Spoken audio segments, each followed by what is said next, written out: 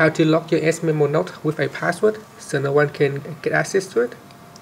First, from your home screen, tap on the apps at the bottom, then tap on S Memo to go into S Memo. From here, select the note that you want to lock. So you can't lock everything, you need to lock each note individually. So if you tap on the menu key here, you see that there's no other option on how you can lock the your S Memo application. So you can only lock on a note one by one at a time. So choose the note that you want to lock. So let's say you have a private note here that you want to lock.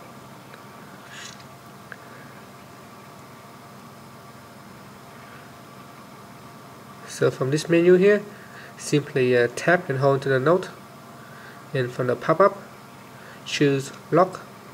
In here you can put in the password. So I'm just going to put in a sample password here, 1234, 1234, and then tap on OK. So you need to put in the first password and then confirm it, then tap on OK. So now once the note has been locked, you can see there's a lock icon. So if you tap on that, you need to put a password to get in, otherwise you won't be able to get access.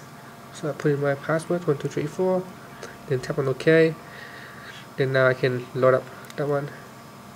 Thank you for watching this video. Please subscribe to my channel for more video tutorials.